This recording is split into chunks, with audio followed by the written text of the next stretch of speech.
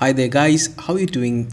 This is your friend and tutor Manas, and in this video I'm going to show you how the sectioning of a hexagonal prism can be carried out when one of its rectangular faces is in absolute contact with the horizontal plane, or you can also say that one of its rectangular faces is on ground. Okay, so let's see what the problem has in store. Here we go. A hexagonal prism has a face on the HP and the axis is parallel to VP. It is cut by a vertical section plane, that is an auxiliary vertical plane, AVP. Alright, the HD of which, that is the horizontal trace of which, makes an angle of 45 degrees with the XY line and which cuts the axis at a point 20 mm from one of its ends. Draw its sectional front view and true shape of the section. Side of the base 25 mm long and height 65 mm. You can also say that this is the axis length. Alright, now let's go ahead and write down the details. Object obviously is a hexagonal prism. Dimensions are 25 mm long base edge. Axis length has been taken as 65. What more? Condition. Okay, so there is this condition, face on the HP. So out of these 6 rectangular faces, just think about this what you call hexagonal prism has as many as 6 rectangular faces, and there is one such face which is grounded or which is in absolute contact with the horizontal plane. Okay, so that is something which should reflect perfectly in your drawing. All right. Now let's see what else has been given to us. Cutting plane details. So we have this AVP, auxiliary vertical plane, and it intersects the axis 10 mm from the axis top end. Alright guys, so that was all about the given data as far as problem is concerned, and in the next section I'll show you how the object has been really kept. Where exactly do we have this cutting plane? How does the object look after it is being cut? From the front, from the top. Alright, so let's go ahead and see. So guys, this is the hexagonal prism that I was talking about, and if you want to see this portion which is in contact with the HP, it is this one. Okay, so this rectangular face is in contact with the horizontal plane, so it is resting in this way, and when you try to look at this object from the front, you're gonna see this. All right, and when you're gonna see it from the top, it's gonna look like this. Let me show you how. That's it. Now what we are supposed to do is we have to cut this. Okay, and let me show you how that can be done. Something like this. Yeah, pretty good. Let me show you how exactly this can be done. There you go. Yeah, so this cutting plane that I'm talking about, this is what you call the auxiliary vertical plane. All right, now this cutting plane is such that it is what do you call, perpendicular to the horizontal plane and inclined at an angle of say 5 with the vertical plane. So this angle has been given to us as 45 degrees. All right, and when you try to look at this entire scenario from the top, it's going to look something like this. Okay, and if you want to have a front view of this, this is the sectional front view that you're going to see. And if you, when you want to have the true shape of this section, you're going to have to see this object from over here. Let me show you from over here. All right, and then you're going to see this true shape. All right, so this was all about how the cutting plane has been placed, and we'll now go ahead and make the construction. But there is something else that I need to tell you guys. Okay, so let's see that in the next section. So guys, this is the hexagonal prism that I was talking about, and it has a height of 65 millimeters. The base edge is 25 millimeters long, and as far as the condition is concerned, we have been said that one of its rectangular faces is in absolute contact with the ground. Okay, so you can also assume that this would look as if it's sleeping on the horizontal plane. Okay, so initially in step number 1, we'll make sure that it's standing something like this, and we're gonna create its front view, this one. All right, and then we're gonna create its top view, something like this. After this is done, step 2 is pretty simple. We only have to recreate the front view, making sure that one of its rectangular faces is in absolute contact with that XY line, okay, or with the horizontal plane. So let's go ahead and do that. Yeah, so guys, we've now arrived at the business portion for this particular problem. So let's draw. So we're going to kick off by making an XY line. All right, and we know that very well that right now in step number 1, we're going to assume that this hexagonal prism is standing, okay, or resting with its base on HP, and hence the true shape of its base, which is actually hexagonal in shape, can only be seen from the top, and hence we're going to start by making our top view first. Okay, so when you speak of a hexagonal prism, it is going to have 6 corners at the bottom and 6 corners at the top.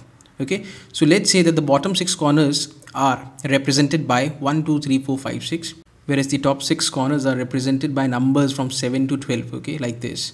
Let me show you exactly. So over here we have a vertical edge in the form of 1 7. Here we have a vertical edge again of 2 8 and so on. Now we're going to create its corresponding front view, and for that we have to look at this object from over here, right? So let's have the projector lines. So these points correspond to, let me show you, the bottom portion is 1 to 6, whereas the topmost portion or the topmost hexagon having corners are from 7 to 12.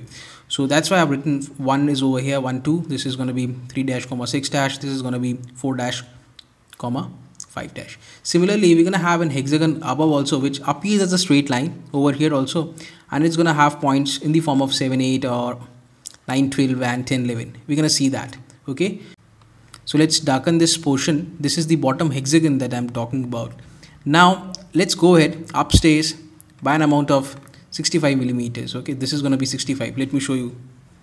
And top hexagon, as I've already said, 7 dash comma 8 dash, 7 dash comma 8 dash, 9 dash comma 12 dash, yeah, 10 dash and 11 dash.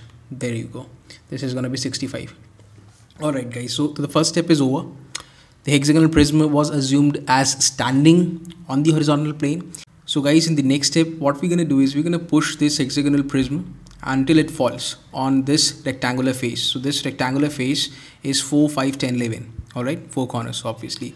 So what I'll do is I'll make a point over here. Let's say this point is 4 dash comma 5 dash, and with this line, okay, keep your compass over here, the 2 legs of your compass, one over here, the other over here, with this guy as center, put an arc, and this is going to be your point 10 comma 11. So what happened basically is this line will be overlapping with this XY line, which is a clear indication that the rectangular face is in absolute contact with the horizontal plane. So don't get confused because it appears as a line, because in such a view the rectangular face in fact is appearing as a line. All right, so we'll now go ahead and make this remaining portion. This line you see, this line you see, and this line you see, something like this. All right, now let's name the remaining points. Okay, let's do that quickly. So 1 dash comma 2 dash, okay, 7 dash comma 8 dash over here, and this is going to be 3 dash comma 6 dash and 9 dash comma 12 dash.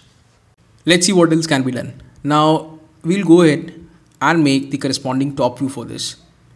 That's it. So you can now find the intersection points. Let's say we want to find the intersection point 6. Okay, so this is 6 dash, and where is 6? This is 6. So this line and this line, this is the intersection point, and hence this is 6. Suppose you want point 7. Okay, so this is the horizontal for 7 and this is the vertical for 7. Both of them are going to intersect over here. Okay, so this is going to be 0.7, and similarly all the remaining points can be worked out pretty easily. Now let's have the axis also. So this is the top end. Okay, this is the top end from 7 to 12. Okay, and this is the bottom end from 1 to 6, from 1 to 6. So we've made the axis, and somewhere along this axis guys is a point at a distance of 20 millimeters from the top end, from over here. Let's make a point. This distance 20 millimeters. You're going to see an auxiliary vertical plane. An auxiliary plane is something which is perpendicular to the HP and inclined at an angle 5 with the vertical plane. Okay, the angle which it's making is 45 degrees in fact. So here it is. This is the auxiliary vertical plane. Okay, or you can also say that it's a horizontal trace of that particular plane or this cutting plane. Okay, so angle is going to be 45 degrees. Now let's have the cutting points. So guys, we have this edge over here, 3 9 edge, intersected by this cutting plane over here. So let's say this is point A, and you see this, there are 2 edges, one at the top, that is 2 8 edge, and the other edge at the bottom, that is 4 10 edge. So there are going to be 2 intersection points. One is going to be B, other one is going to be C. Similarly, when you move ahead towards this edge over here, it appears as a single edge, but in fact there are 2 edges.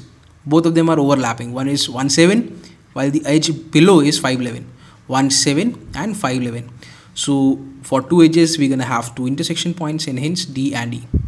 Similarly, when you move forward, you're going to have 2 intersection points here also. Okay, now it's G and F.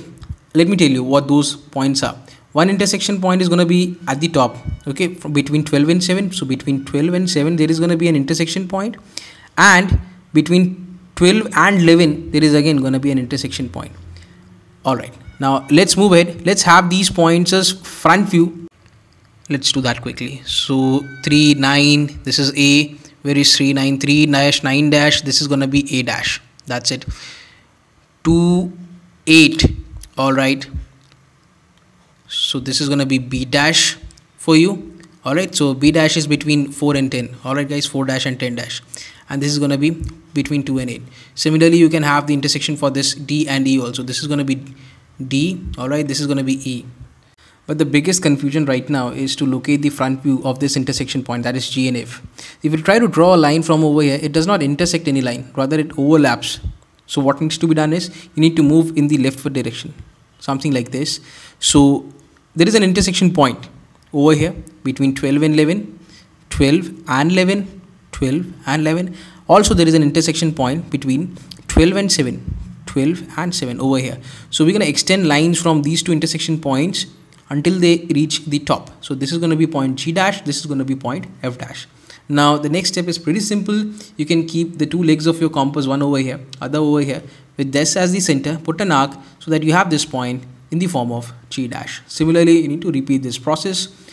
Let's keep one leg over here, other leg over here, with this as the center. Put an arc, that's point F dash. Now let's join all of them. Let's darken the portion rather that's remaining. Okay, there you go. All right guys, now this is the remaining portion, and from here the cutting plane starts making its contact and it ends over here. So this is the portion which needs to be hatched, and it's going to look something like this. Pretty good, pretty good. So the sectional front view is done, sectional top view is done. We'll now go ahead and make the true shape of the section.